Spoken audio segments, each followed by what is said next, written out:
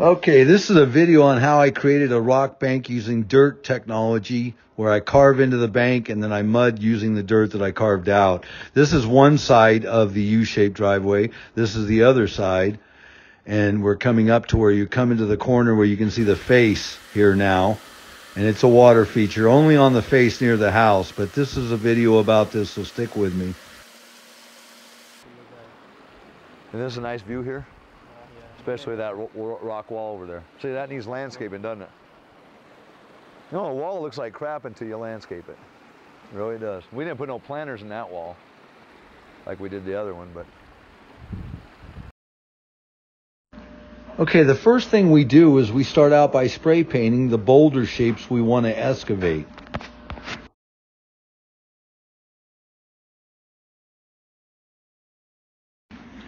From there, we dig a trench all along the base of the rock wall to get the rock into the soil to where you never see an unfinished edge. It's not so much a foundation, it's just bringing the rock down into the ground so you never see the finished edge.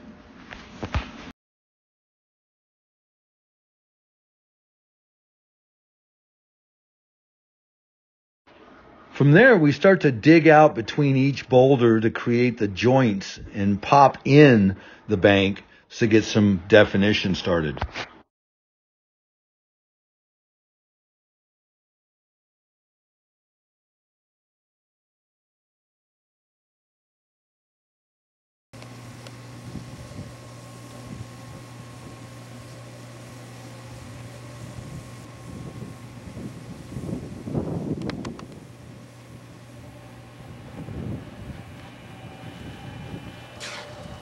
Well, this is the dirt that we took off of the bank, and it's I don't know if you masons have ever done this little, oop, it didn't stick. It doesn't, but it's a very good mix. You can see that that sticks real good. It's got a lot of clay in it, but anyway.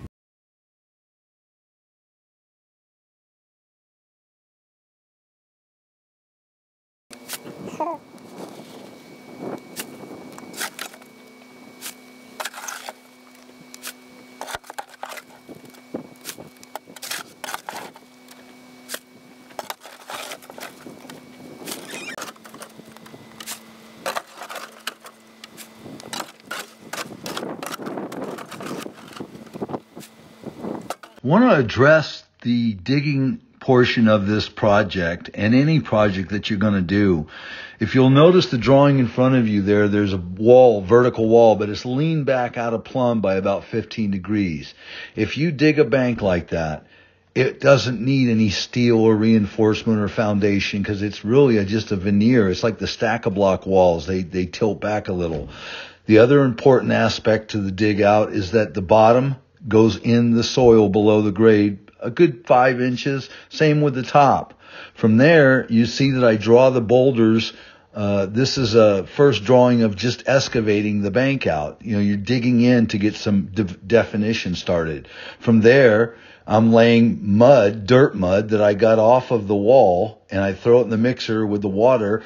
And if it's sandy, I'll throw 1 scoop of Portland, but I'm still using a no-cost material to build out the definition. In this job right here, I was astounded as I watched it go through.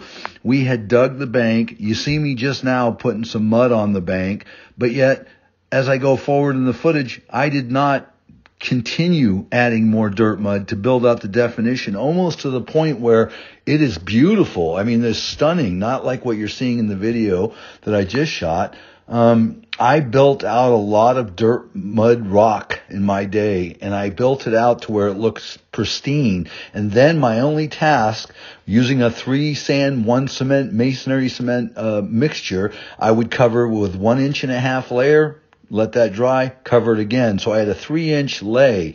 Now there's mud formulations or processes we can use and we can thin that down, but that's what you're seeing in this, and it worked on hundreds of jobs that I did. And again, saving money by using the dirt as a mortar to build it out. And it's just like trash bags or, cardboard rock that I do. It's not the form underneath it. It's the shell overlaying it.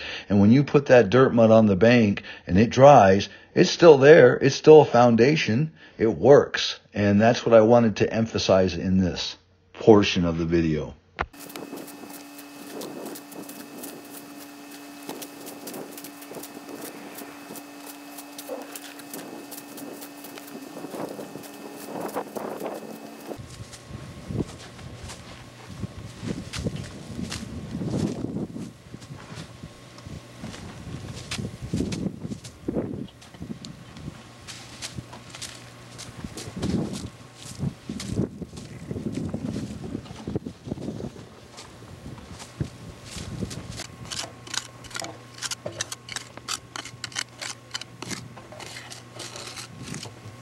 Good V, good V.